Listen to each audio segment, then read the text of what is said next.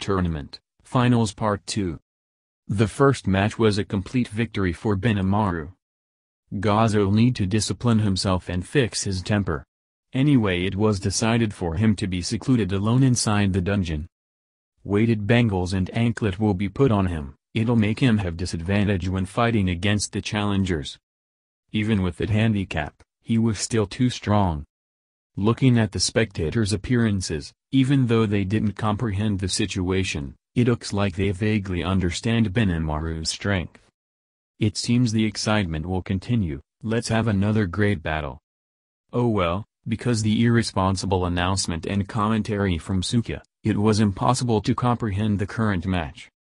Suka, although I said that you were allowed to give an explanation, however, your specialty is deception to some extent. There is no need to give explanation for this match. Oh well, though there was no plan to expose their true ability. Suddenly I feel that someone was looking at my direction. It was a girl with a slightly long ears that's staring at me. I remember, she participates in yesterday's second match and was blown off the grounds instantly. Was she a half-elf one? I thought so because her ears were a bit small. There was no need for her to keep her eyes on me. Oh well, it must be my imagination. Near the seat of that girl, there were people who I recognized. They were the Tengus. What?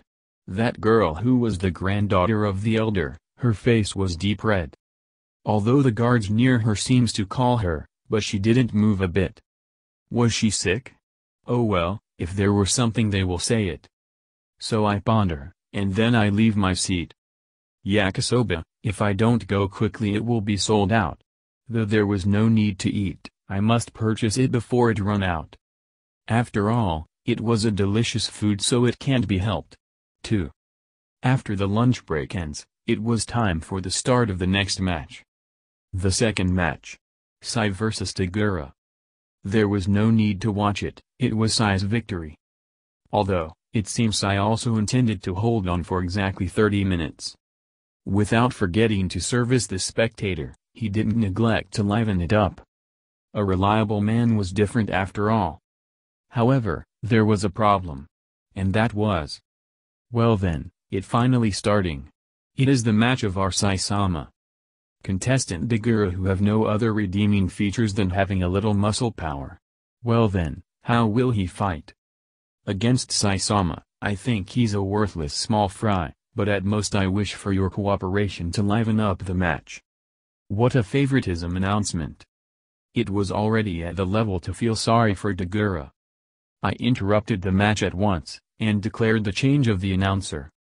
As expected, she overdid it. I will stop using Suka for Sai's match. And because of that, Shuna enter and replace Suka as the announcer. Different from Suka, the adorableness and the tidiness of Shuna seizes the spectator's heart in a blink of an eye. That is as if she was using a skill, but it's just her natural charm. Begin. This time for sure the match was starting. Dagura was. Please look at this, Shindano. The awesomeness of my growth. So he shouts, while cladding his whole body in Ki 3, and tackle 4. Himself towards Sai with intense power. That was, just like a huge energy ball, it had a power to blow away the opponent who comes in contact with it. However, it's just an afterimage. Yes. It's not a clone, but it was a real afterimage. A small remnant of magic power particles was left behind by the spatial transfer. Since it have mass and presence, the leftover afterimage body can even be called as a clone. When you use clone technique to the utmost limit, at that moment it will begin to produce false body. It's a super high difficult technique. Even if you acquire the skill, you might not be able to use it. To master it, you have to keep practicing it, only then you can use the ability well. He appeared behind Dagura and from his blind spot, an energy ball hit Dagura's nape. The energy ball was as big as a fist, but it didn't have penetration power as strong as Benimaru. However, the effect should be tremendous because it was a blow aiming at the vital point. By the way, when Benimaru defeated Gaz'ril with one blow, he uses the energy that he had tempered for 30 minutes.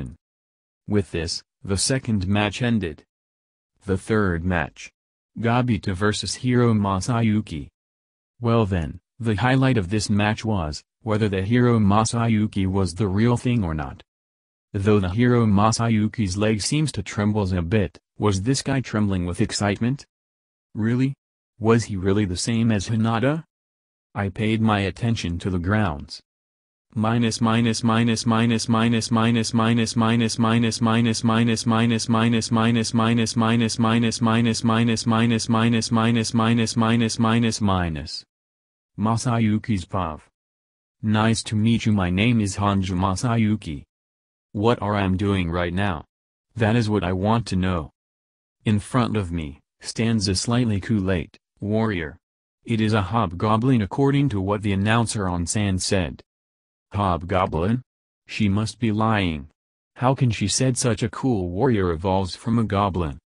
Or rather, such thing is not important. The problem is, for what reason I am in a Colosseum-like place, and become the opponent of that hobgoblin? That is what I want to ask. This, no matter how you look at it, is a duel right now. No way. Seriously, I will fight? 1 year has not passed since Masayuki came to this world. The place he arrived was called Ingrasia Kingdom. He don't understood the reason why he somehow on that place. Then he was helped by a boy who introduces himself as the leader of Freedom Association. Though Masayuki thinks that the boy was on the same generation like him, but the boy said that it has been more than 10 years since he came here. That boy was Kagura's Akiyuki. He was taking care of Masayuki, who didn't understand anything. However, from that time Masayuki's head start to become hazy. At that time he feel his behavior became like someone else. Just remember it right now. Masayuki realized that he possessed unique skill of Chosen One 9, he think at the time he consulted about it to Yuki. It was a story of the time when 3 months have not yet passed since he came here. Unique skill, the Chosen One. The effect of the skill was tremendous. There will be an excellent explanation for him for every action the opponent takes. Whatever he does will result as a heroic act and will be praised. It was such an unfair ability. Moreover, because Masayuki himself attracted super good luck, the result of his normal attack will become critical hit 10. Well, although the level of Masayuki's kendo skill was just at a hobby level, so it's not a big deal, but he was peerless against bandits or low-class monsters.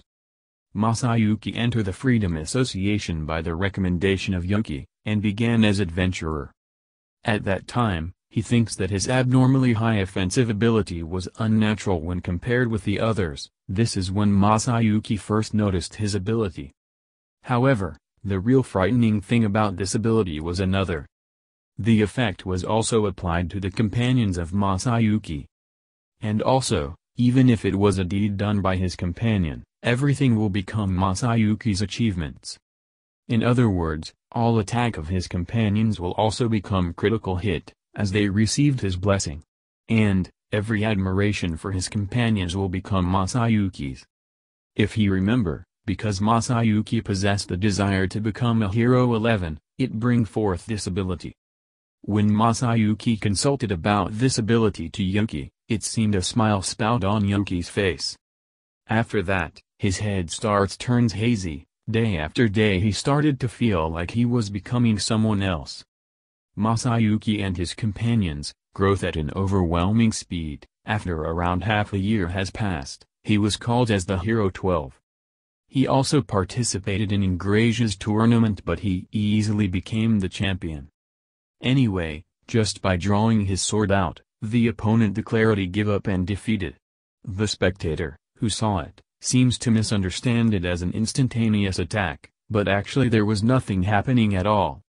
It was one of the effect of unique skilled Chosen One. They just got hit by the hero's Haki 13. To oppose this ability, if it was not an unique skill holder with equal power, then the opponent couldn't resist it. However, it's never been said that it was an omnipotent ability. And yet, Masayuki, who until yesterday didn't have any doubt. We are invincible. We can win against any kind of opponent. Even if it was baseless, he still believed in it. Why? I believe in such foolish delusion. Or rather, I want to run away. I really want to run away. While in confusion, Masayuki tries to comprehend the situation desperately. If things like this, it was better if his head remains in haze. So, to begin with, why has the haze cleared up? That was the question Masayuki have. He remembered. Last night. He went and saying things like prepare yourself, the one who will defeat you is this me to the silver-haired boy, who was the demon lord. Then oh really? Do your best while saying that, he taps his shoulder. And then, when he sleeps at night, his head feels refreshed, he awake properly. Why am I in this place? It was his judgment on his current situation. No, the memory was intact, but he doesn't understand why things had become like this.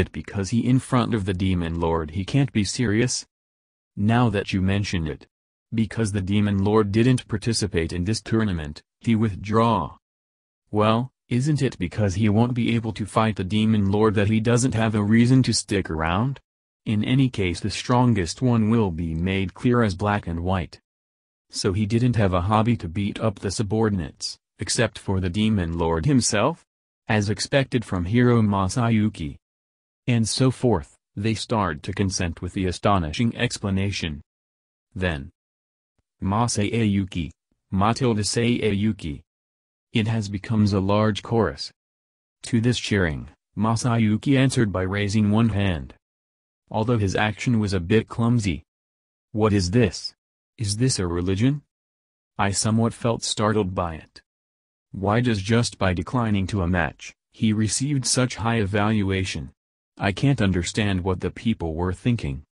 But, why he stopped the match suddenly? Solution. Last night, because the contact with Master, the brainwashing by Yoki was lifted off. That is the result from his judgment. Ah. So that was it. Or rather, I can lift it with my ki. His last night condition must be because the effect of the brainwashing equals thought manipulation 15. However, if the brainwashing was cleared suddenly, then, he must be feeling nervous. It then leads to him withdrawing. Did he decide that action after he thinks about it desperately? If that's the case, it was wonderful one. I need to commend him later. He was a good example of Japanese person. I want to hear his stories too. I will ask Hikaru later to make sushi, however I will need to ask him to come. Anyway, though it was unexpected, the third match also ended. The fourth match. Gabble vs Ranga. Well then, it was the final match for today. This match, frankly I already know the outcome. So pitiful, no matter how hard he works, there was no chance for Gabble to win. As I thought, Gabble began to attack Ranga with his spear as soon as the starting signal was given, but it was repelled by Ranga's fur so the attack didn't reach. The compatibility was the worst as well.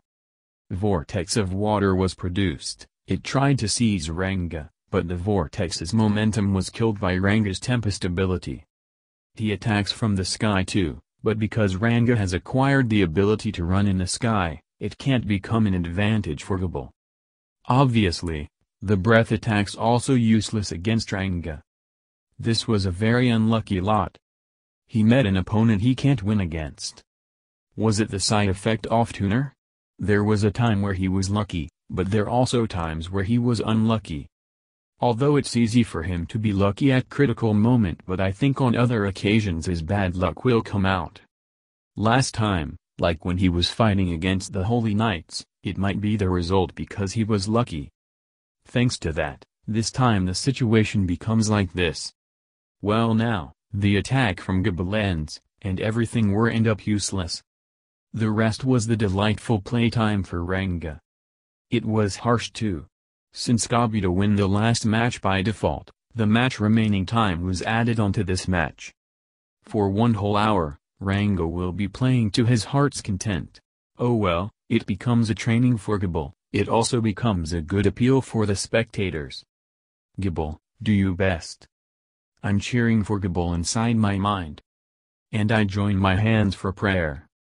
Tournament, Finals Part 3. Following the qualifiers, the first day of the finals ended safely. Gabble did his best. With indomitable spirit, he stood up over and over again, seeming like a wall that couldn't be passed. His figure left a deep impression, captivating the spectators. Oh well, Suka secretly ignored Gabble's attempts to give up no matter how many times he tried. Oh Udo, what did you say? What? I can still do it. Don't underestimate me. Contestant Gabble, what motivation? Such an unyielding man. He still hasn't given up tilde. Suka. No matter how you look at it he already gave up, but his luck ran out when Suka became the announcer. After all, for a full hour, Ranga toyed with him won. Since the spectators didn't know the circumstances, it seems that Gabble was remembered as an unyielding man. I can't decide whether that's a good or bad thing. However, I want to say that I'm glad it's not me. When the match ended, everyone returned to their respective inn. I got up from my seat and started to walk away to invite Masayuki for a meal. Please wait a bit. I have something I want to ask. Unknown. There was a person who called me to halt. It was the half-elf girl from before. With pale light blue silver hair and her jade eyes, she was a super Bishujo too. Ah, so you are here. Ah. Surprised, Rimuru Dano, it's been a long time. Illude. Before I could reply to the girl, a person came and greeted me while panting. Did he come running? It was Duke Illude. Ah. Duke, it's been a long time. Are you well? And, is she your acquaintance? Rimuru. She was a person the Duke was hurriedly looking for.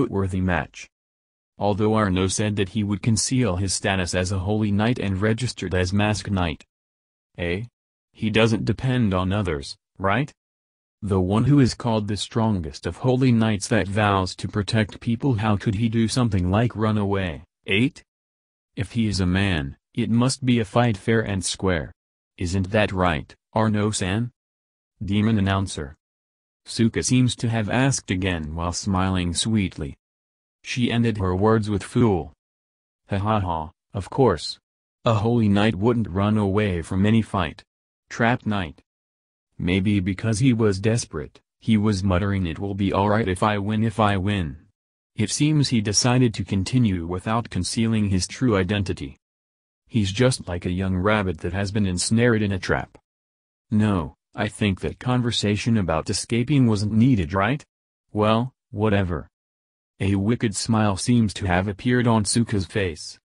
Or rather, when she was still a Bill's Imperial Guard, she looked like an obedient and good child, but she changed suddenly after she revealed the fact that she was a woman. Was this her original personality? Or did she receive a wicked influence from someone, probably Sai? Or, it might be both. She has grown into a frightening little demon. It's too late now. I must be careful so I don't end up ensnared in a trap as well. Begin. Suka. While I was thinking about the pitiful Arnaud, the match began before I realized. Arnaud was taking a distance from Beretta, vigilantly holding his sword. As expected, it seems he won't attack carelessly. It started right. The day to show off Beretta's strength has come right. Annoying fairy. I was surprised. Suddenly Preliminaries came and spoke near my ear. Veldora and Milim also came along from behind. Why you guys?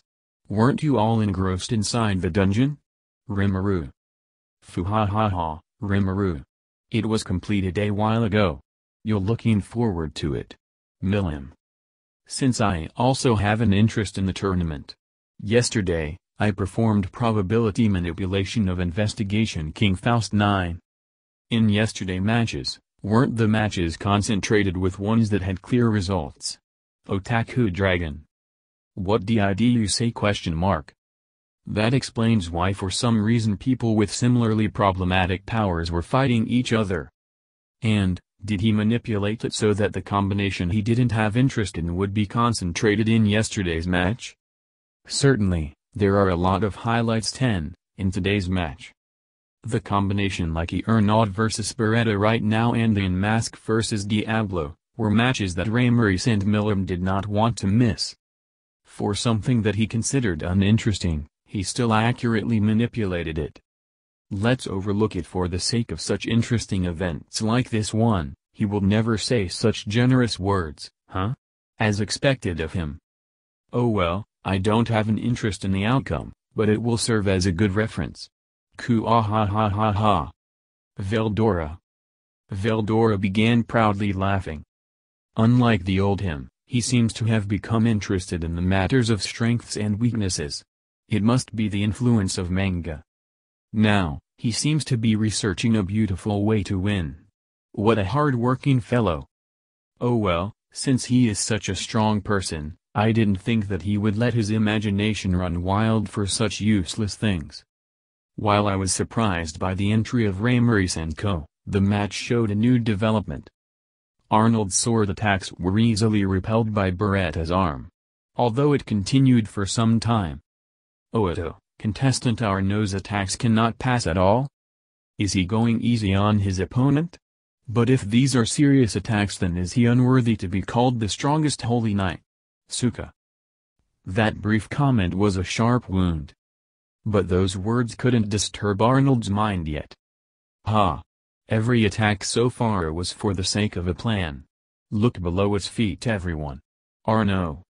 Trying to look good, Arnaud pointed below Beretta's feet. There, a magic formation was drawn without anyone having become aware. At the intervals between the sword attacks, without being noticed, he had been drawing the formation by scattering silver dust. He was a skillful man. However, to be able to fight with this method, it seems he wasn't a simple muscle brain. Activate. Holyfield weak version. Arnaud. So Arnaud shouted after he throws the Shuriken 11, with barrier tag 12, attached to them in 4 directions. Crystals were embedded in the handle of the Shuriken. Apparently, they were charged with magic power, so it seems to enable the invocation of the barrier in a short time span. Although he said it was weak version, to able set up Holyfield by himself. It seems that Arnaud is a man who cannot be underestimated. However, the equipment was made by Kurobi for Arnaud to test 13, so frankly it can be said that Kurobi was his contributor. It seems that after doing various experiments with Arnaud, the two got along well with each other. Thanks to that, the quality of weapons from Tempest seems to have increased as well. It's really a great thing. Normally, although it is just a weak version of the Holyfield, Most people would succumb to it when confined inside. It might be that only some of the executives would be able to cancel such a barrier. Is there even a method to completely capture Benimaru and Sai? Because the ability compatibility was only to this extent, I was unable to judge its strength and weakness. And, in the current situation, the compatibility was very bad. And for Arno, it's useless. Because of the ability given to me by Rimuru-sama, I don't suffer the effects of Holy Field. Beretta moves to counterattack against Arno for the first time while informing him indifferently. It can be understood that Arno's sword attacks were not effective because Beretta has physical attack nullification. Also its body was created using magic steel.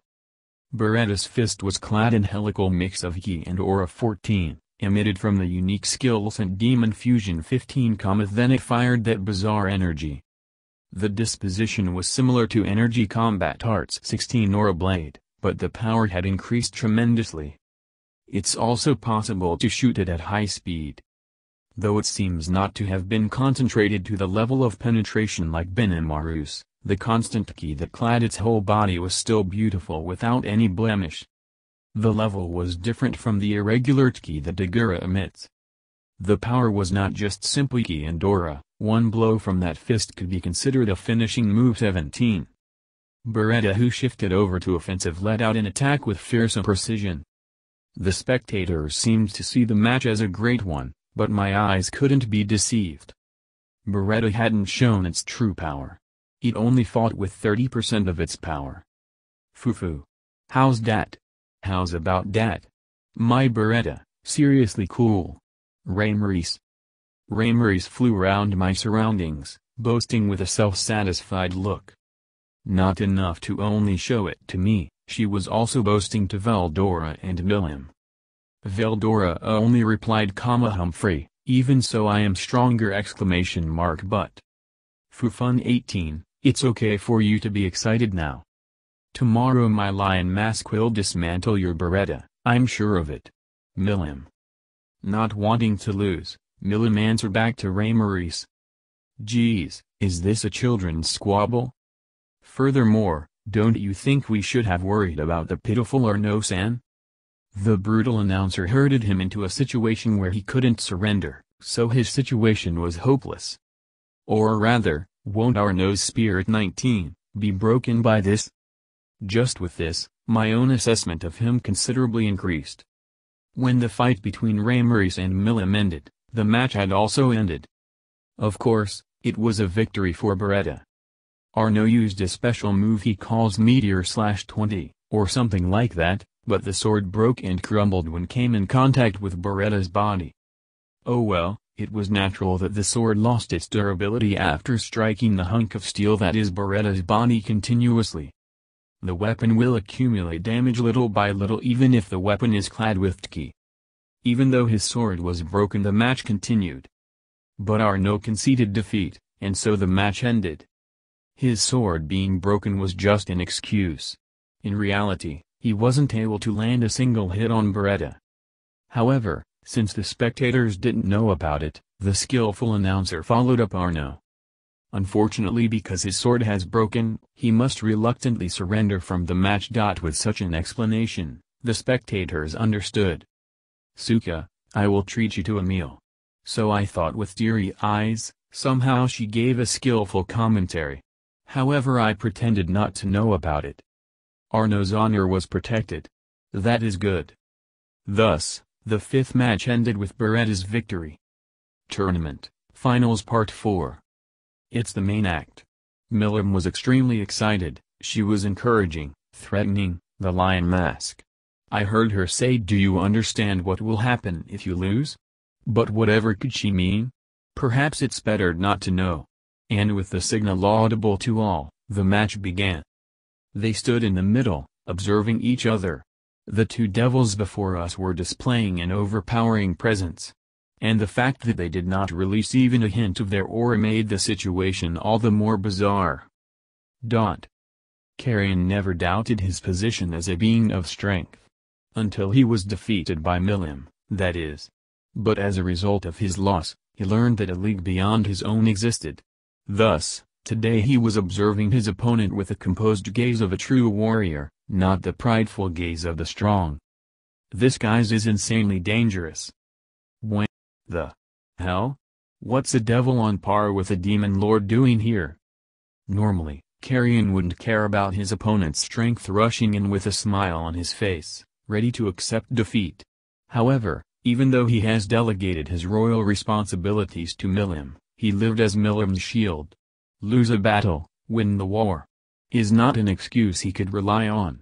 So, training with these thoughts in mind caused him to increase his powers beyond what he had as a demon lord. After all, he has been used as daily stress relief for Milim during what she called sparring sessions. Of course he'd get stronger from that. Let your guard down and you'll end up in a different world. Survival required him to strengthen his own body. Thus, he became much more cautious, and stronger. And yet, even the experienced eyes of Carrion could not see the depths of his opponent's strength. Hey, Lion Mask. You do understand, right? Your job is to trash the doll, Beretta, in an upcoming match. I will not allow failure here. As my underling, get fired up. Yet for some reason, he felt no encouragement from her words. Large drops of sweat fell from Carrion's forehead. What will happen if he loses? There's no need to guess, a hell of a training will await him. So far, he's endured easy mode and normal mode training, but has yet to unlock hard mode. And according to the rumors, there's also the ultimate course hell mode which cannot be reached by an average person. If he loses, he will certainly be thrown into it. So even against such a dangerous opponent, there's no choice but to get fired up. Kufufafu. You don't look too well. However, I cannot hold back. Since I have joined the battle for the sake of my rank, I must be a little serious this time. TCH. Looks like the opponent isn't holding back, Carrion thought. I, too, cannot lose. My bad, but I'll be going all out from the start. He replied. And immediately afterwards. Begin. Editor note, this must be the signal that Rimuru noted previously. So no, this chapter does describe the start of the match twice. Suka's command reached their ears. And as if tearing the air around them, a battle cry reverberated through the arena. It was Carrion who roared. Covered in white silver bristles, he revealed his magic beast form. He was not aiming for victory while preserving his strength, rather, he sought to win quickly by using all of his strength. Denting the arena floor itself, he released his fighting spirit along with the Byakugo. A large crack ran through one of the stone slabs on the floor. The depth of the crack testifying to his step's power. I got him, he thought, and confidently slashed the Byakugo at the Diablo's neck. He had just covered 10 meters in an instant to land a fatal blow, while wielding the Byakugo, a legendary item that could cut through any and all barriers. Half-baked defensive bearers will not be able to withstand its mighty blade. Carrion's confidence came from the fact that no being could evade the coming blow. It was a sure kill strike that would bring him decisive victory before his enemy could gauge his strength. So thought Carrion. Beast strike. The spear's tip split into two, preventing Diablo's escape. The fangs of the Byakugo and the jaws of the Shiryu. These two slashes embodied the true strength of the Byakugo. One destroys all the barriers of an escaping foe while the other decapitates them in a single strike. A perfect maneuver. And perfect timing. Thus proclaiming his confidence, a fearless smile appeared on Carrion's face. And at that moment, Diablo's figure vanished. Teleportation? Carrion was startled for a moment, but then regained his calm and used magic perception to observe his surrounding. High-ranked devils are those who mastered transfer magic. Pulling it off instantly and without a chant was unexpected, but nothing that can't be dealt with. In the space-time category of abilities, transfer consumed the most magical energy. Creating a gate and stabilizing space is the safest, and consumes the least magical energy to move. However, What Diablo did just now, transferring without the use of a gate, even when moving by himself, was 10 times as costly.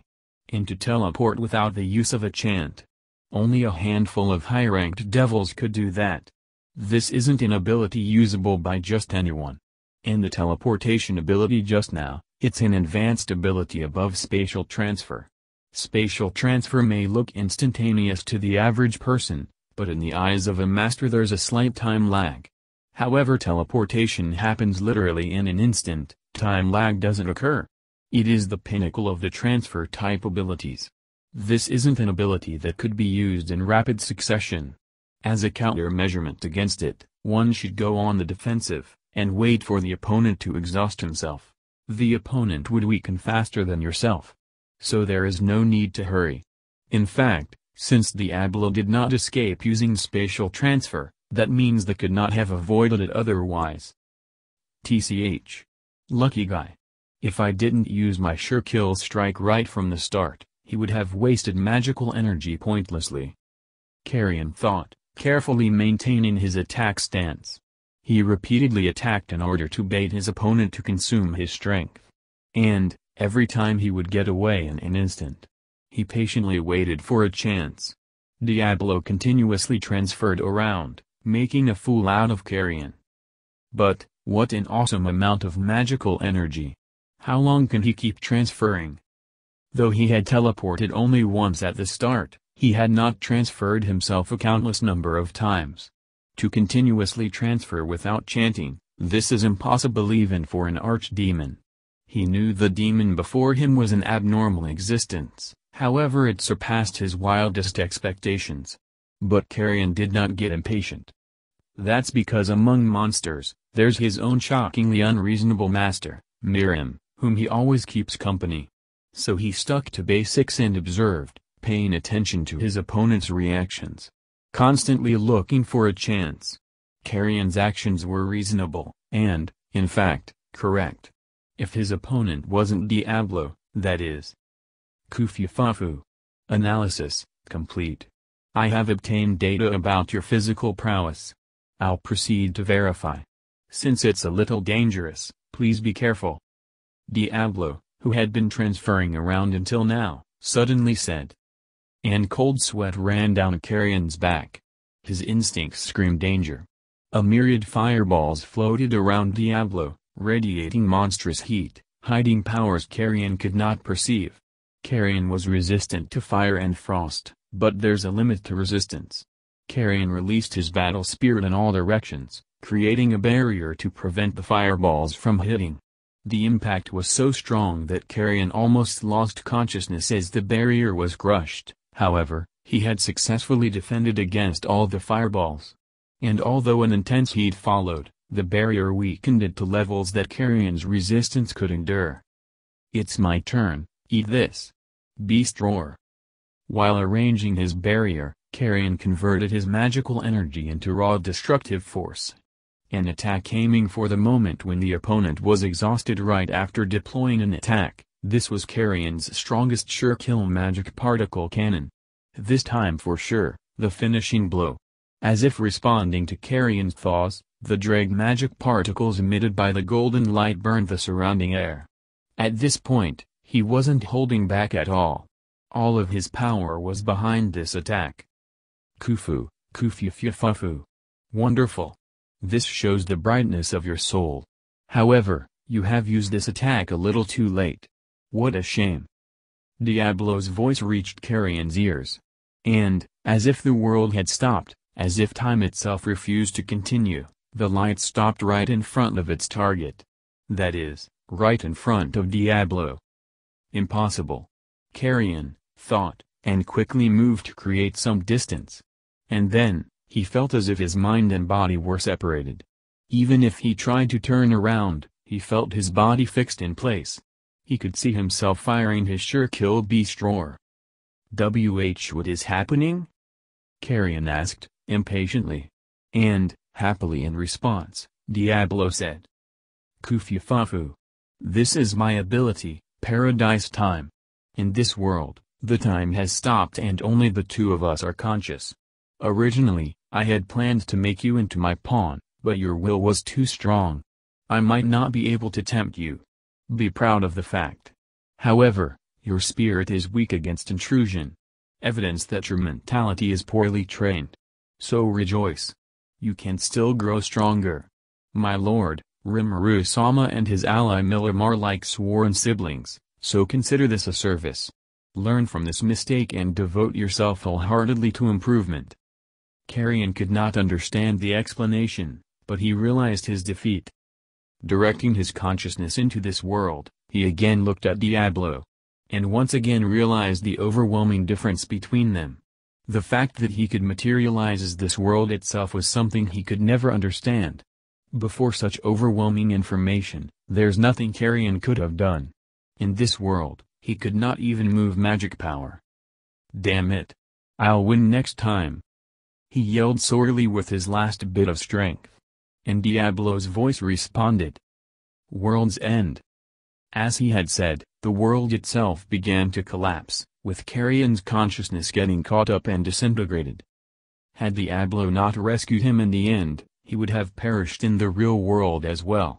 And also, the beast's raw destructive power too was caught up in that world's collapse. So it will probably vanish in the real world. Such is Diablo's ability. The ability to control the life and death of the opponent based on their mental strength.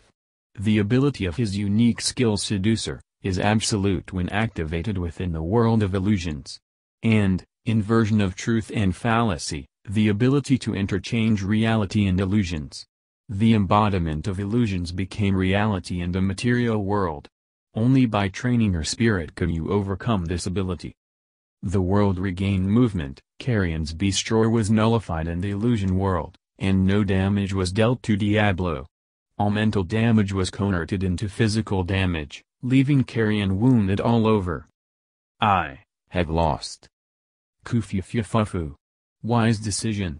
If this continued, I would have no choice but to kill you. Carrion's defeat marked the end of the 6th round.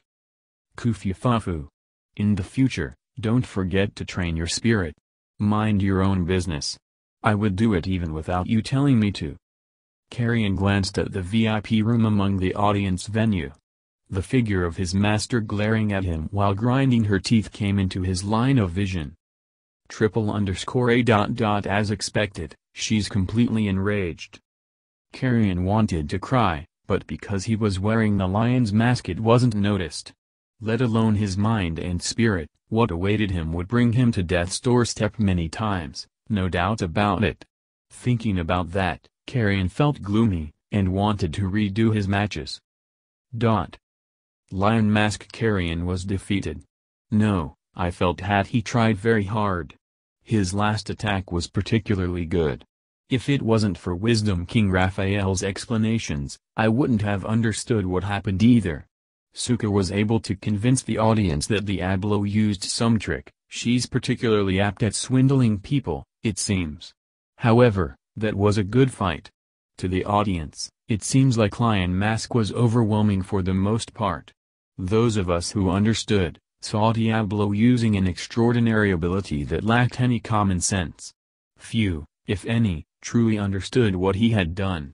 Other than us, of course. This is bullshit. That demon actually defeated Carrion and won. It seems there wasn't much difference in ability, but that unique skill isn't normal. Miriam stated her thoughts with vexation. She was now being thoroughly ridiculed by Rimuru, and was even drop-kicked with a serves you right. In other words, my Beretta is superior. That one line enraged Miriam, and as punishment, Rimuru was pitifully trussed up like a bagworm on the floor. That strength seemed like materialized energy. Rimuru probably wouldn't be able to break free. Well, you reap what you sow.